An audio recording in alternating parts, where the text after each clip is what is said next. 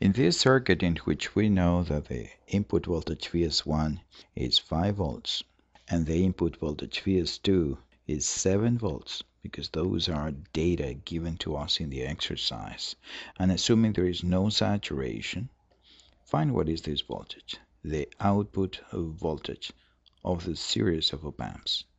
We can solve this exercise using modifying nodal analysis MNA, writing a KCL equation for this node 1, for this node 2, for this node 3, but not for this node X, not for this node Y, and definitely not for this node of the output voltage, V0. There are 6 unknowns, V1, Vx, V2, Vy, V3, and V0.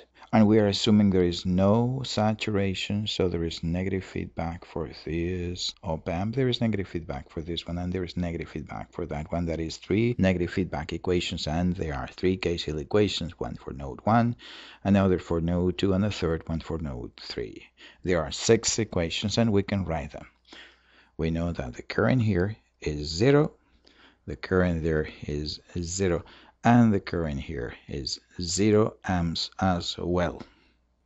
There are the branch currents in blue.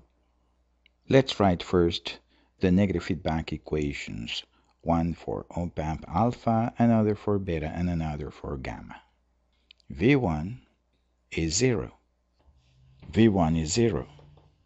This current is 0 amps, so the voltage Vp here is 7 volts as well.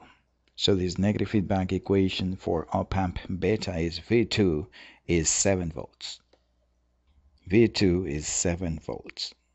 And the third and last negative feedback equation for this one is that Vy equals to V3. Vy equals to V3. Now we write the KCL equation 1.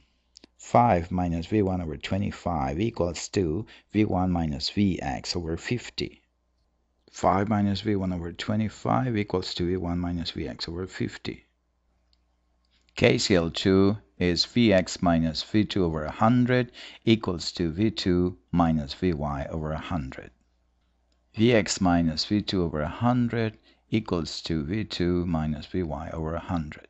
Finally, KCL 3, V0 minus V3 over 100 equals to V3 over 50. V0 minus V3 over 100 equals to V3 over 50. And the solution is V0 is 72 volts. V0 is 72 volts. Thank you very much.